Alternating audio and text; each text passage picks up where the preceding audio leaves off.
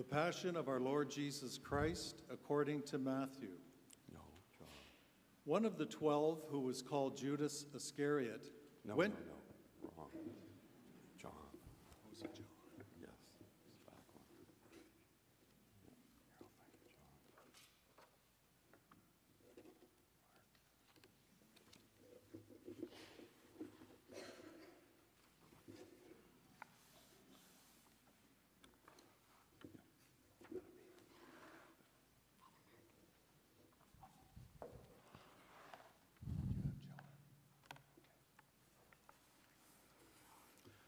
After they had eaten the supper, Jesus went out with his disciples across the Kidron Valley to a place where there was a garden, which he and his disciples entered. Now Judas, who betrayed him, also knew the place, because Jesus often met there with his disciples. So Judas brought a detachment of soldiers together with police from the chief priests and the Pharisees, and they came there with lanterns and torches and weapons. Then Jesus, knowing all that was to happen to him, came forward and asked them, Whom are you looking for? They answered, Jesus of Nazareth. I am he. Judas, who betrayed him, was standing with them. When Jesus said to them, I am he, they stepped back and fell to the ground. Again he asked them, Whom are you looking for? Jesus of Nazareth. I told you that I am he. So if you are looking for me, let these men go. This was to fulfill the word that he had spoken. I did not lose a single one of those whom you gave me. Then Simon Peter, who had a sword, drew it, struck the high priest's slave, and cut off his right ear. The slave's name was Malchus. Jesus said to Peter, Put your sword back into its sheath. Am I not to drink the cup that the Father has given me? So the soldiers, their officer, and the Jewish police arrested Jesus and bound him. First, they took him to Annas, who was the father-in-law of Caiaphas, the high priest that year. Caiaphas was the one who had advised the Jews that it was better to have one person die for the people. Simon Peter and another disciple followed Jesus. Since that disciple was known to the high priest, he went with Jesus into the courtyard of the high priest. But Peter was standing outside at the gate. So the other disciple, who was known to the high priest, went out, spoke to the woman who guarded the gate, and brought Peter in. The woman said to Peter, Are you not also one of this man's disciples, are you? Peter said, I am not. Now the slaves and the police had made a charcoal fire because it was cold, and they were standing around it and warming themselves. Peter also was standing with them and warming himself. Then the high priest questioned Jesus about his disciples and about his teaching. Jesus answered,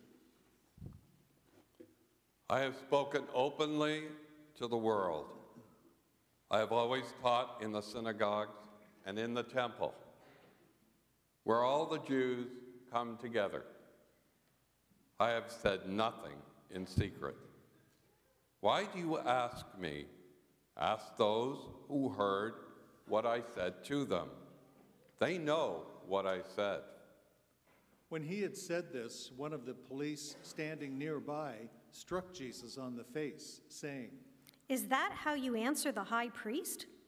If I have spoken wrongly, testify to the wrong. But if I've spoken rightly, why do you strike me? Then Annas sent him bound to Caiaphas, the high priest. Now Simon Peter was standing and warming himself. They asked him, You are not also one of his disciples, are you? He denied it and said, I am not. One of the slaves of the high priest, a relative of the man whose ear Peter had cut off, asked, Did I not see you in the garden with him? Again, Peter denied it, and at that moment the cock crowed. Then they took Jesus from Caiaphas to Pilate's headquarters. It was early in the morning. They themselves did not enter the headquarters so as to avoid ritual defilement and to be able to eat the Passover. So Pilate went out to them and said, "What accusations do you bring against this man?" They answered, "If this man were not a criminal, we would not have handed him over to you." Pilate said to them, "Take him yourselves and judge him according to your law." They replied, "We are not permitted to put anyone to death."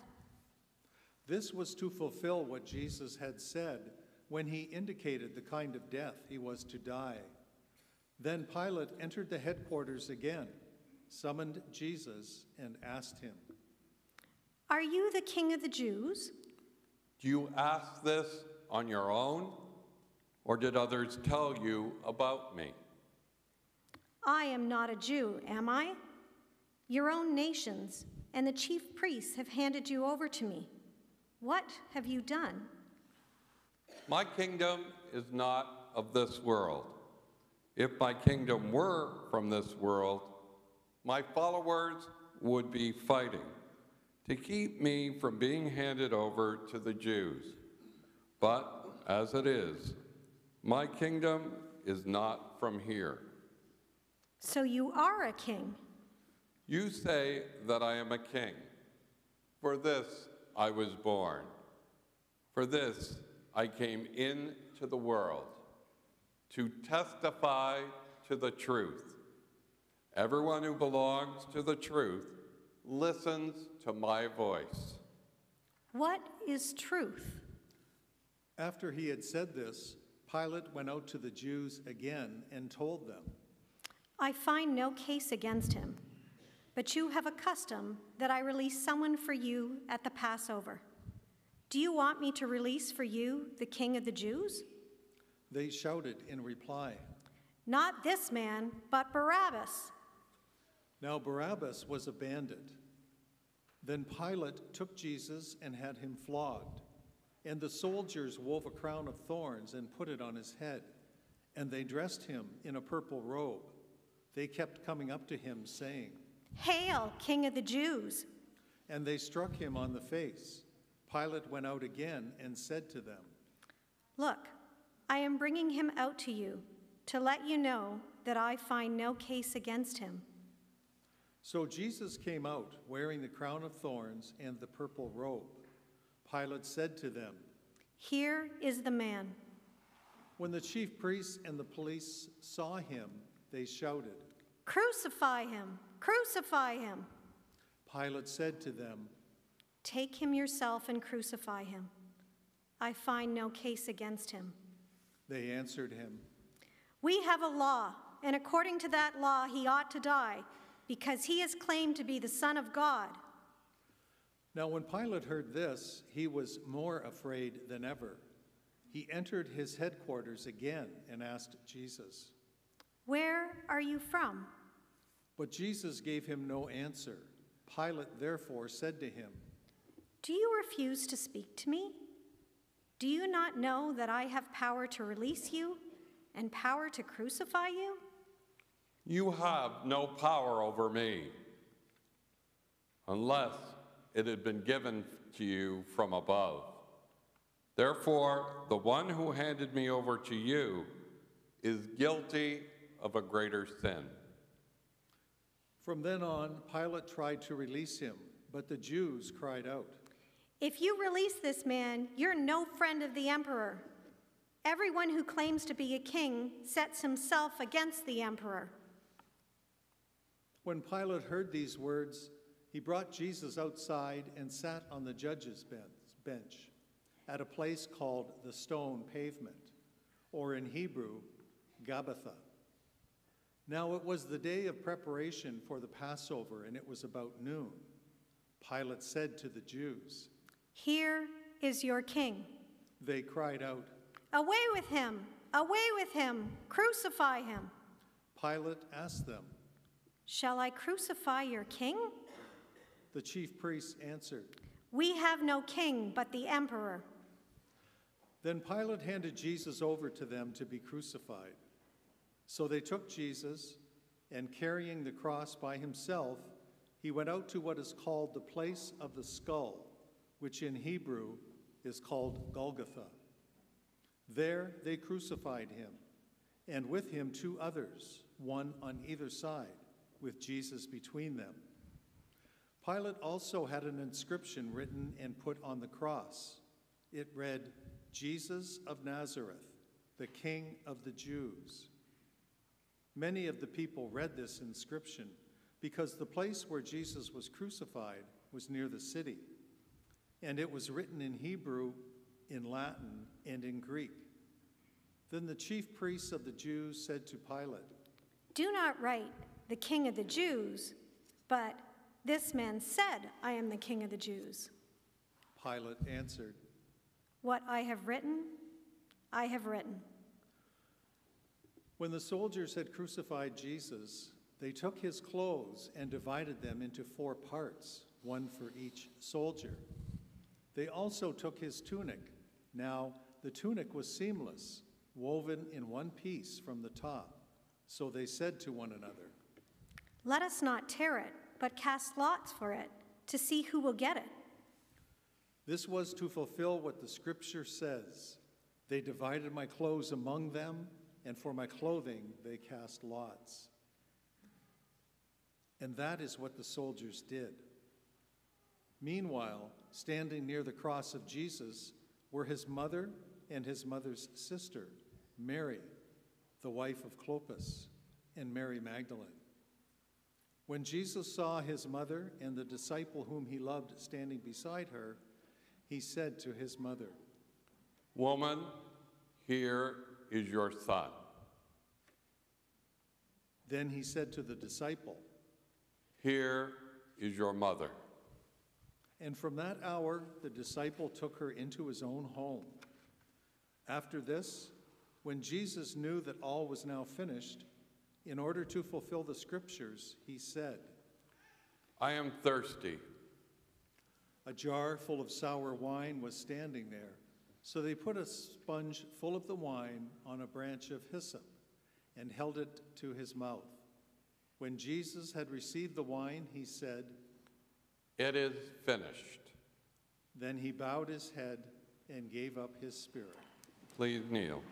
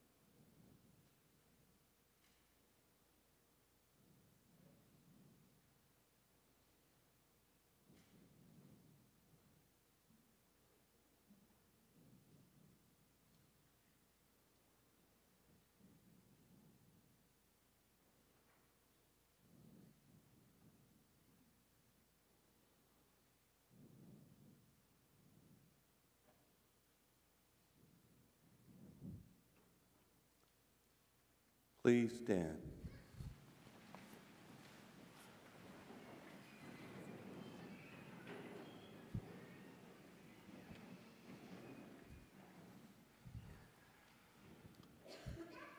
Since it was the day of preparation, the Jews did not want the bodies left on the cross during the Sabbath, especially because that Sabbath was a day of great solemnity. So they asked Pilate to have the legs of the crucified men broken and the bodies removed. Then the soldiers came and broke the legs of the first and of the other, who had been crucified with him.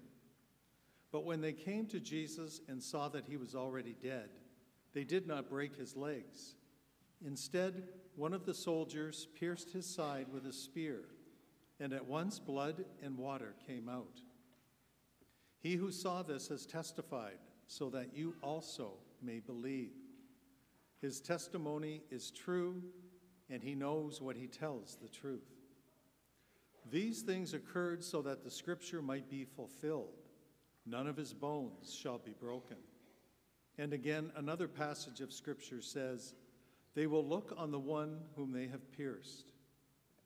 After these things, Joseph of Arimathea, who was a disciple of Jesus, though a secret one because of his fear of the Jews, asked Pilate to let him take away the body of Jesus. Pilate gave him permission, so he came and removed his body. Nicodemus, who had at first come to Jesus by night, also came, bringing a mixture of myrrh and aloes, weighing about 100 weight. They took the body of Jesus and wrapped it with the spices in linen cloths, according to the burial custom of the Jews. Now there was a garden in the place where he was crucified, and in the garden there was a new tomb, in which no one had ever been laid. And so, because it was the Jewish day of preparation, and the tomb was nearby, they laid Jesus there. You may be seated.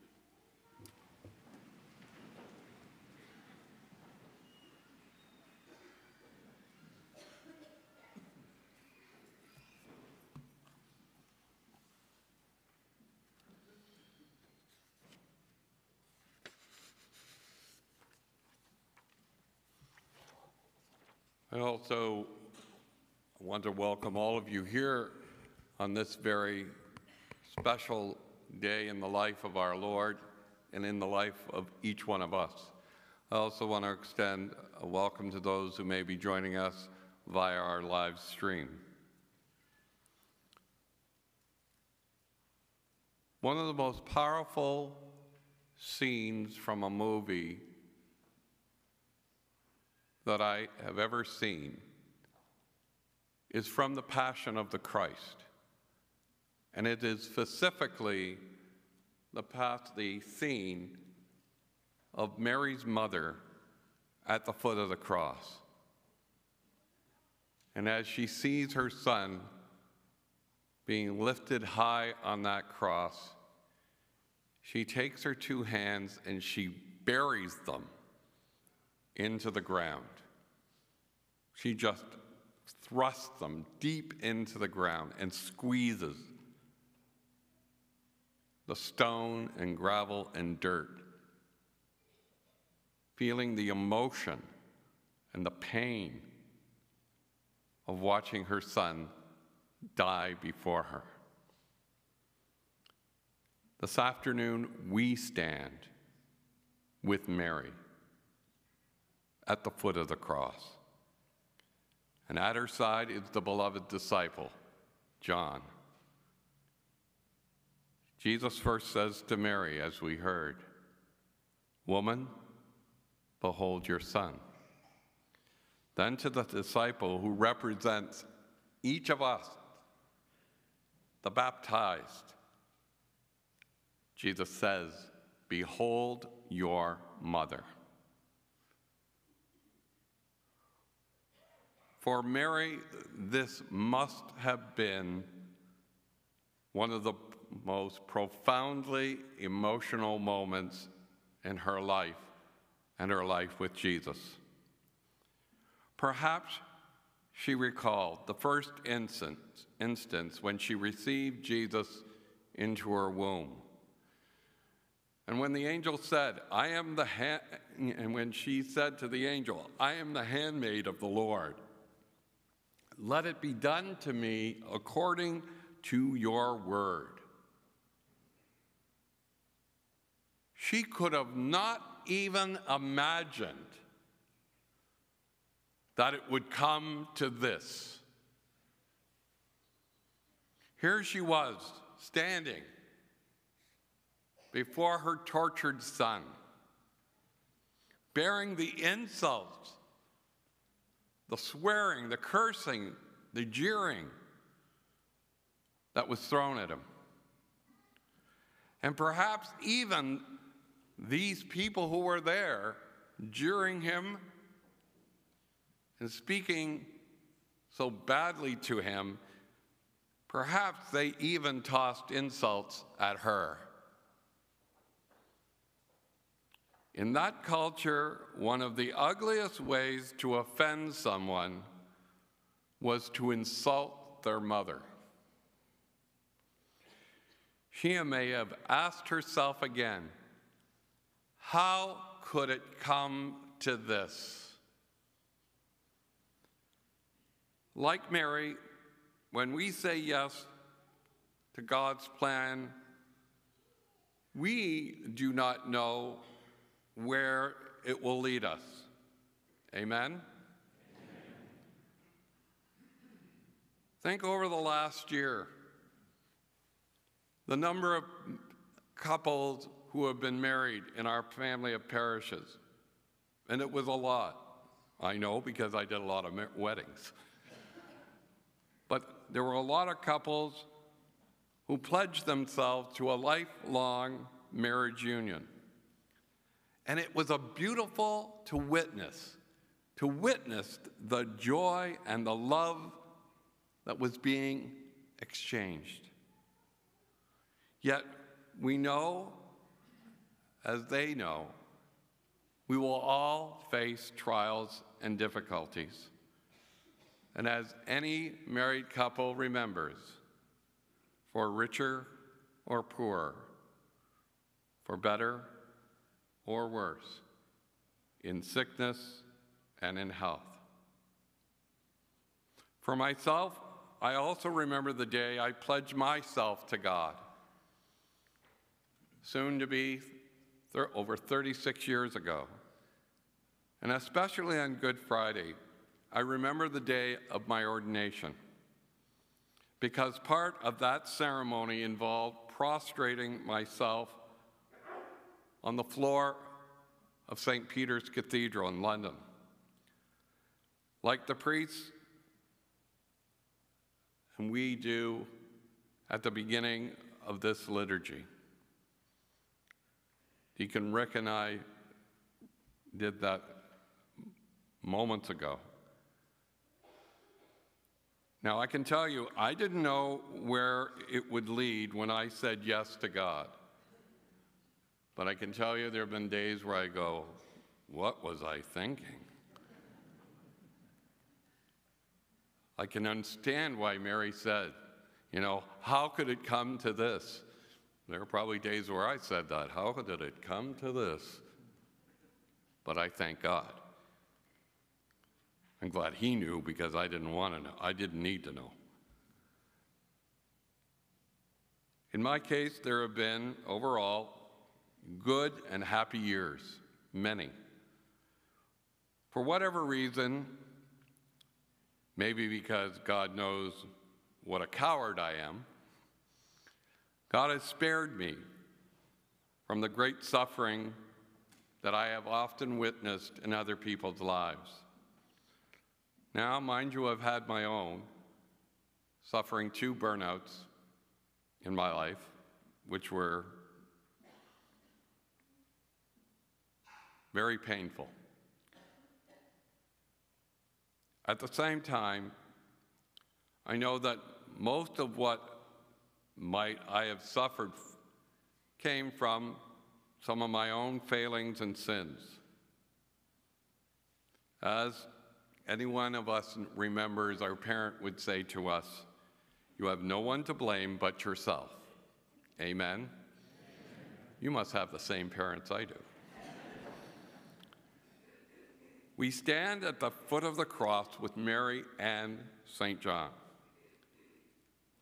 I believe, as you would well believe as well, we all believe and are aware of our sins to some degree. Some that we've overcome, some that we are still battling.